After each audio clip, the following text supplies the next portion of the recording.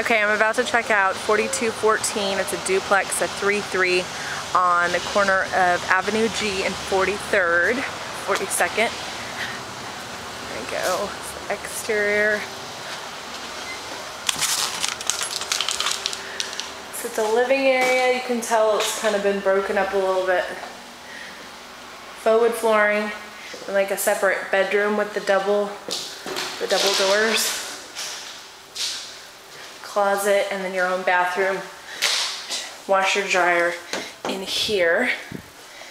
Interesting tile work, but what can you do?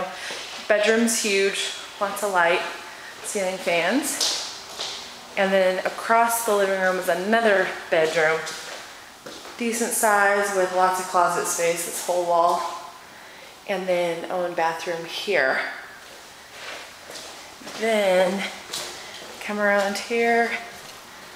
So kitchen, not totally updated, kind of does the job. Gas stove, little chimney in the yard out here.